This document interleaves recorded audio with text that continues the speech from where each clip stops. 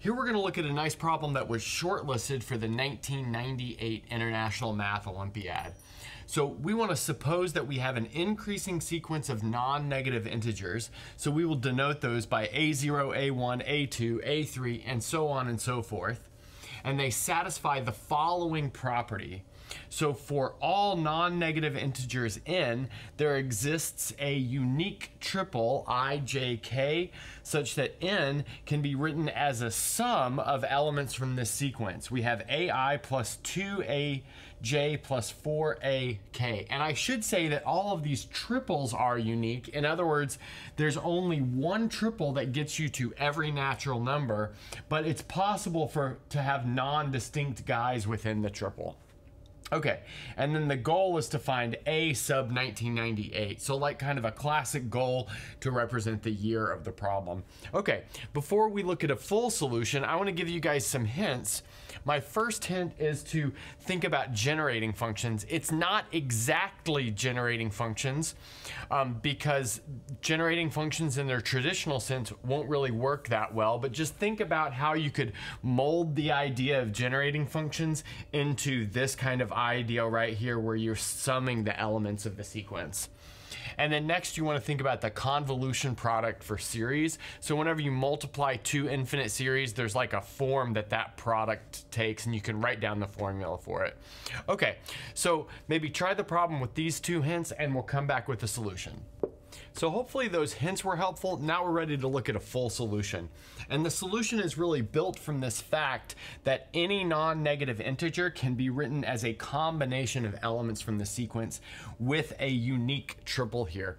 Now, if you were to just find a generating function for the sequence and maybe add copies of that generating function together as such. So maybe you've got the generating function, twice the generating function, 4 times the generating function. That would be okay, but it would present a problem because there's no way to encode this uniqueness in here. You would most definitely be adding over the same triple more than once. But the way to encode this uniqueness in here is by putting the sequence in the exponent of a function and then taking a product. So in other words, what I want to do is set a of x equal to the following power series. So it'll be the sum as m goes from 0 to infinity of x to the a sub m. So in other words, this is going to be x to the a0 plus x to the a1 plus x to the a2 plus dot dot dot. Okay, fantastic.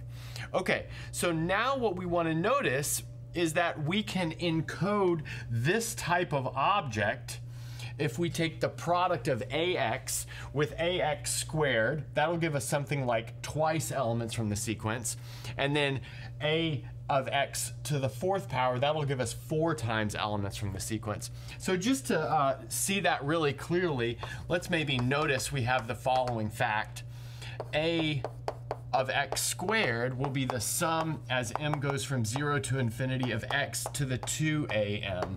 And then further, a to the x4th will be the sum as m goes from 0 to infinity of x to the 4a sub m. So now if we take the product of these 3 power series, we'll achieve the type of exponent like this thing right here. Okay, so let's go ahead and do that. So we've got a of x times a of x squared times a of x to the 4th. And here's where we want to use the convolution product formula, or in other words, Cauchy's product formula for series. And for 3 series, it boils down to the following. So it's going to be a triple sum. So we'll have the sum m1 goes from 0 to infinity, and then the sum m2 goes from 0 to m1. The sum m3 goes from 0 to m2. Great. And then we'll have a term from the 1st power series, a term from the 2nd power series, and a term from the 3rd power series. So in other words, we'll have x to the a sub m1. That'll be the term from the 1st power series. Terms from the 2nd power series will look like this. So that'll be x to the 2a sub m2. And terms from the 3rd power series will look like that one over there. So here we'll have x to the 4a sub m3. Okay, great. But now we can simplify this quite a bit. Notice just using exponent rules here. So we have this triple sum. The sum m1 goes from 0 to infinity. The sum m2 goes from 0 to m1. And finally, the sum m3 goes from 0 to m2.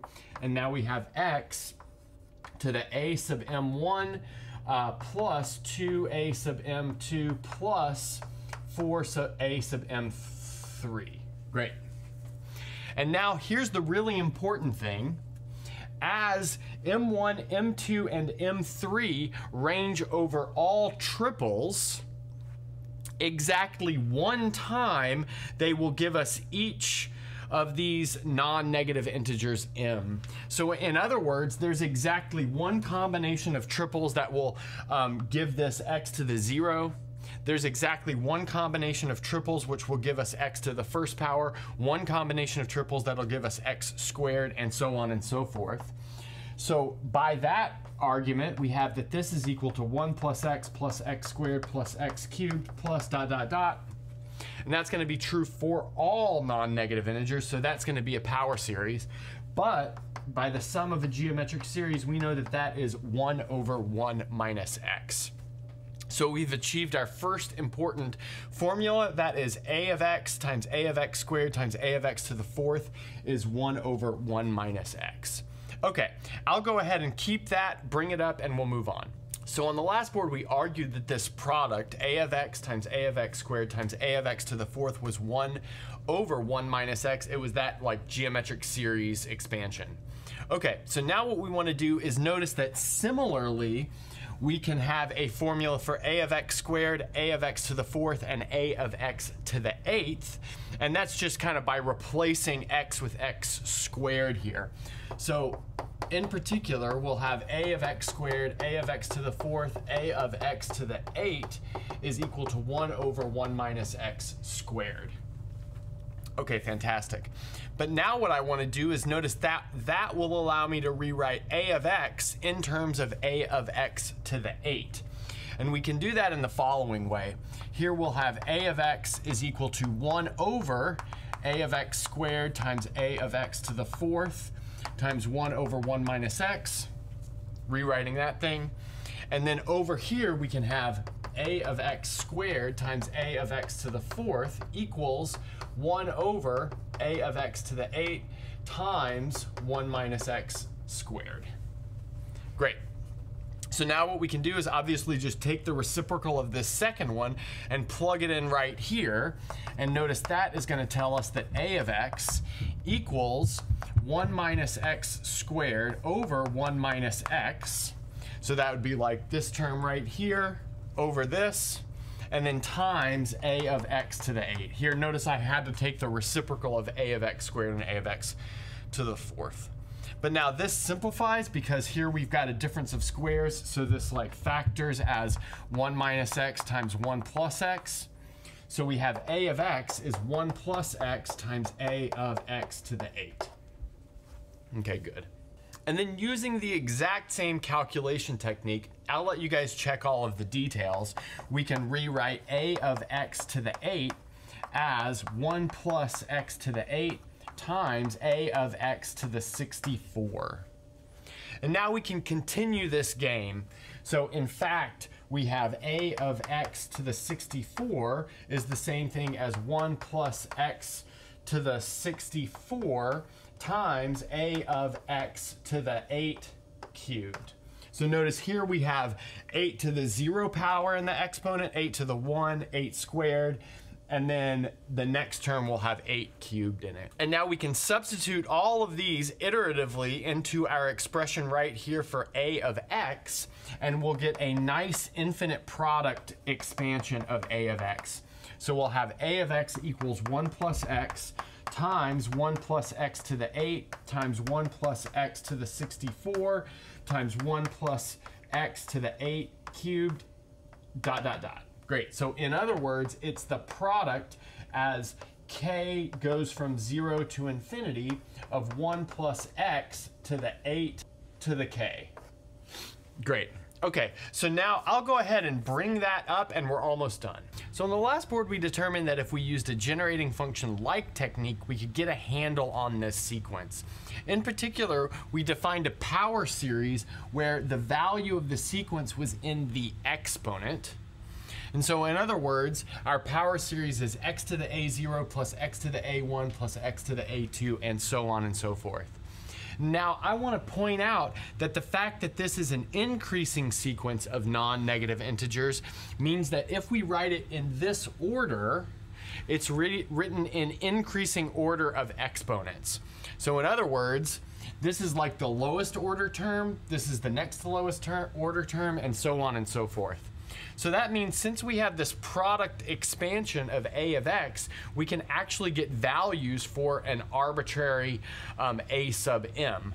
So let's maybe multiply this out and see exactly what's going on here. So if we multiply this out, notice the first term we'll get is 1, and that's from choosing a 1 from every binomial.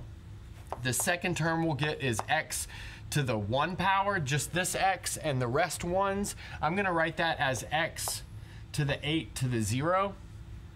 Now the next term is going to be x to the 8, and so that'll be from multiplying this x to the 8th and 1 in all of the other choices.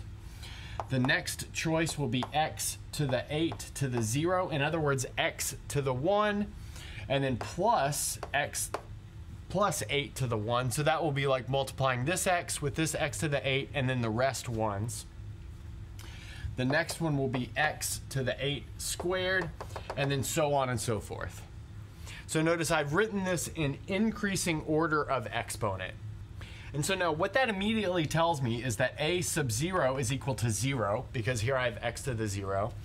Then the exponent here will be a sub 1, so in other words, a sub 1 is equal to 1, a sub 2 is equal to 8, a sub 3 is equal to this 8 to the 0 plus 8 to the 1.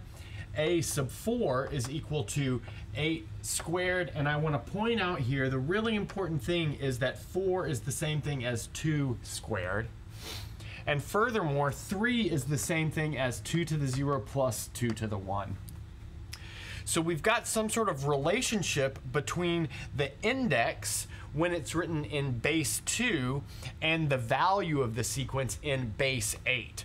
And in particular, we have this following claim, and that is if n, so that's just our natural number or our non-negative integer, it can be written as 2 to the k1 plus 2 to the k2 all the way up to 2 to the km, where all of those are bigger than or equal to 0, and that's a strictly increasing sequence of numbers. So in other words, that's our base 2 representation of n.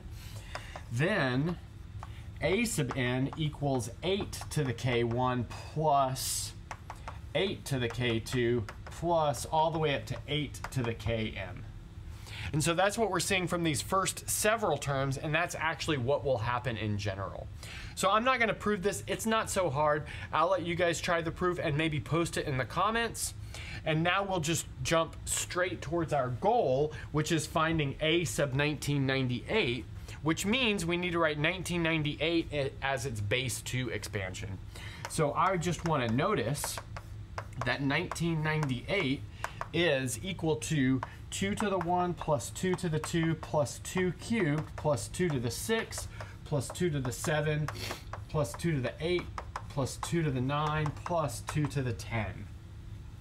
And then by this claim, that tells us that a sub 1998 is equal to 8 to the 1 plus 8 squared plus 8 cubed plus 8 to the 6 plus 8 to the 7 plus 8 to the 8 plus 8 to the 9 plus 8 to the 10. And so we have our solution to this problem, and that's a good place to stop.